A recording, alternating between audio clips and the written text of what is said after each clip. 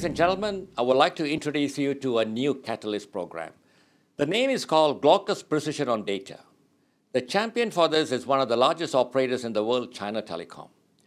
And they have their partners, which includes Huawei, ZTE, Asia Info, and Boca Telecom. Now, China Telecom brought us all together because they had a massive challenge. And to tell us a bit more about this, here is China Telecom. In China Telecom, we had some problems. Our customer had some complaints, but our network is good. There's low alarms. Our network is so complex to locate the problems. So we want to use AI technology to locate and solve it and predict.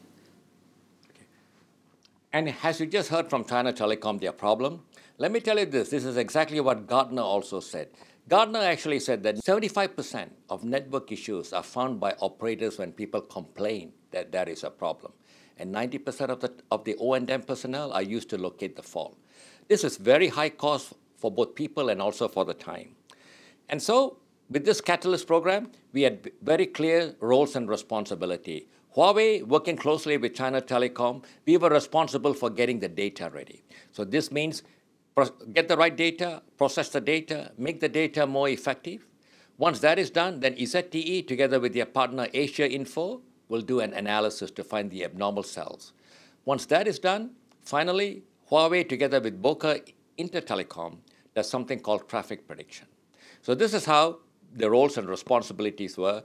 And for a few months, we all worked at it. It was never easy. We made mistakes. We learned from it. And the key thing in here is that I want to share with you is that 4 key technology innovations came out of it. Number 1, OMC consistency. Because it's a multi-vendor network, we got Huawei there, Ericsson there, ZTE there, we made the OMC consistent.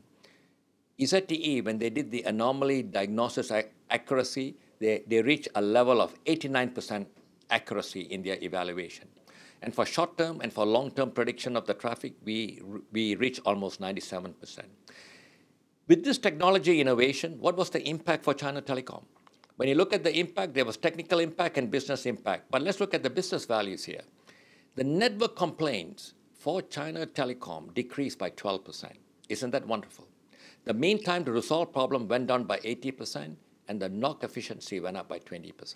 This was the key values that China Telecom saw. At the same time, they also saw what I call secondary things in there.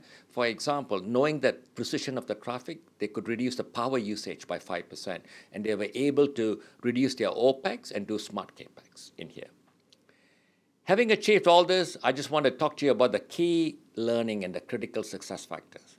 One, and the first one, which is the most important one, your data quality must be right. If your quality is bad, garbage in, you get garbage out, and that is fundamental. The second one is labeling automation. When it comes to machine learning, everything we do has got to be labeled. Human beings needs to label it. So we had to do over 2,000 different labeling. We found a script to automate that. We took people out of it. That means that there's less errors and people can do it better. Sorry, machine can do it better.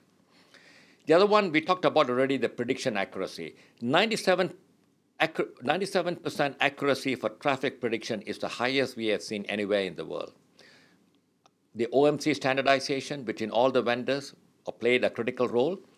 And the last two is interesting. One is we reuse the TM Forum assets. TM Forum has so many assets in there.